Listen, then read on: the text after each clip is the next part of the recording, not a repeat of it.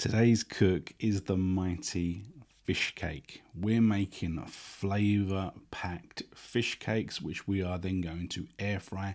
These are not going to be bland white fish based fish cakes. These are superstars. And the reason why these are superstar fish cakes is because we are using smoked mackerel. This is going to give us such an incredible flavor profile. You're going to be blown away and you're not going to want to make fish cakes any other way. So the rest of the ingredients that we're going to need are some potatoes, because it is a potato based fish cake. But because of the smoked mackerel, the balance between the mackerel and the potato works really well. Okay, now additionally we're going to need an egg. We're going to be boosting the flavor with some feta cheese, some ground white pepper, and some mustard powder. This is going to be so cool, right? And then we are going to be breading it in some good old-fashioned breadcrumbs. Okay, you could use some of the fancy ones. You could make your own breadcrumbs. It doesn't really matter. They all work the same. So the first step is to actually prep your potatoes. Now you just essentially need to make mash. Now I've made this just by pricking the potatoes and then smashing them in the microwave. But you could boil them, whatever you want. Just doing it in the microwave is they're gonna be less waterlogged. They're gonna be essentially drier. Now these are gonna take anywhere between about 7 and 15 minutes in the microwave, depending on how many you put in the microwave. So I put these in for about, I think 7 minutes, is it gonna say? And then they weren't done. And it's because I too closely packed. They took another three or 4 minutes. So make sure that they are fully cooked, because the air frying process is essentially going to be just crisping up the outer coating. So once your potatoes are ready to go, you're just going to basically get all of that flesh out. Don't waste any of it. Stick it in your bowl, go through all of the potatoes for the amount that you are making, and then give it a bit of a mash. As you can see, it's fairly dry because we didn't waterlog them. We haven't added anything to them because we don't need to. So the next process is prepping the mackerel. It's ready to eat. It's ready to eat. You can see it's greasy. It's going to add so much flavor. And this was actually honey smoked mackerel. Okay, it wasn't the peppered one. You could use either. They both work really well. But this is just my personal favorite because it's nice and sweet. So basically flake up the fish. Do that to all that you've got. I had 3 fillets here, 3 fillets and 4 potatoes.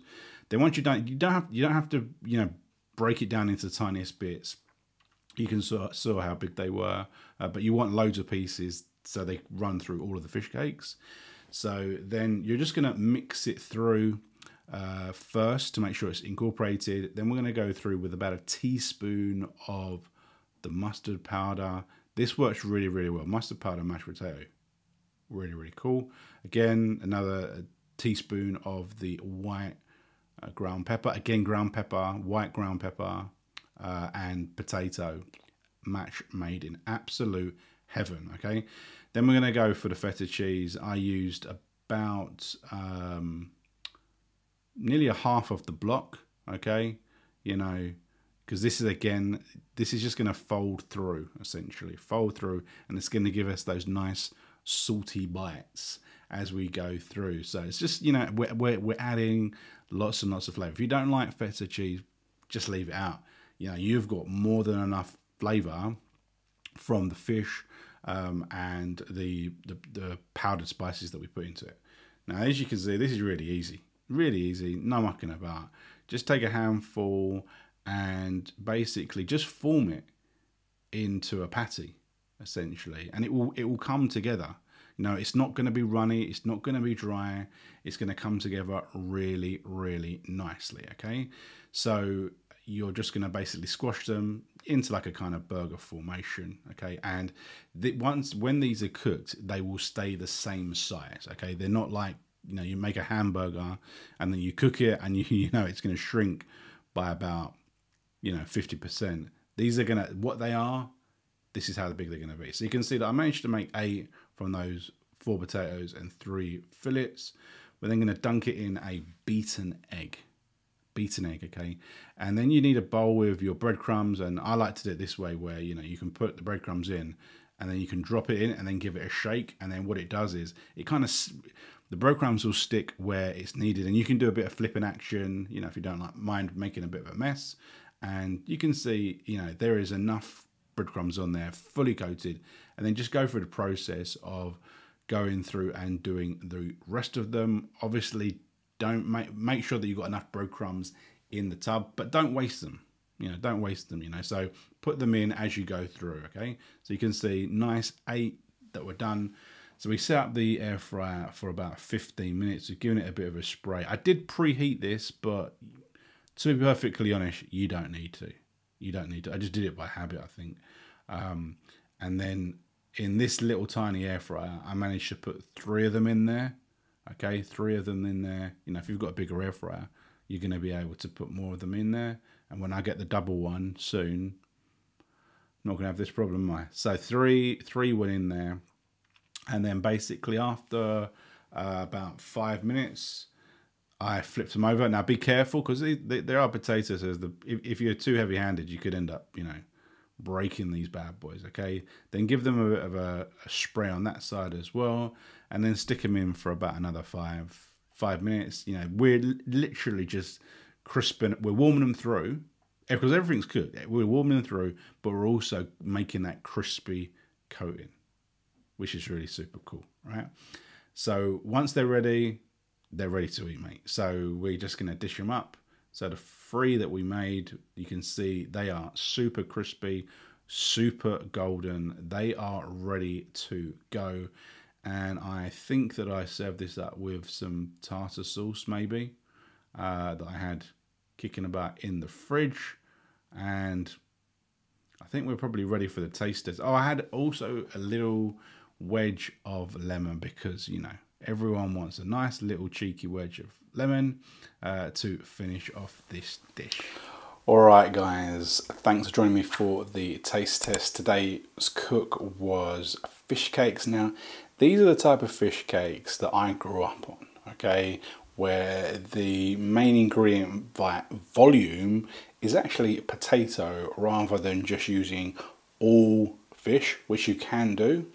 But the beauty here is we use the smoked fish, which has so much flavour. It's so robust.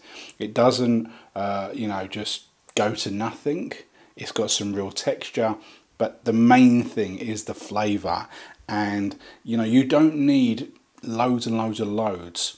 The weight between potato and fish can definitely be towards the potato, because it has so much flavour. Okay, and as I say, I grew up eating these type of fish cakes, and these are absolutely great. I think it's still a little bit hot. I probably jumped ahead a bit too early, but you know, there we go. Where have I gone? There he is. So yeah, really pleased with these bad boys. They look absolutely phenomenal. And you can tweak these pretty much loads of different combinations. You could use the panko breadcrumbs instead of these golden traditional breadcrumbs. You could obviously use pretty much any fish, but as I say, this is my favourite fish for this recipe. And of course, if you want to throw in other bits and pieces, vegetables, herbs, and spring onions and that sort of stuff, it's great. Now I'm serving it up with a little bit of tartar sauce, and I'm going to be having some mushy peas with this in a minute. And you've got a little sprinkle of the lemon just to cut through it. So without further ado, let's just have the taste.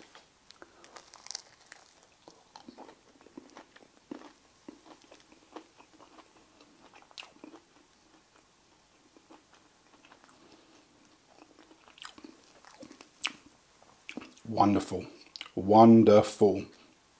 As I said, the flavour of that fish is so powerful, so unique, that you only need that amount.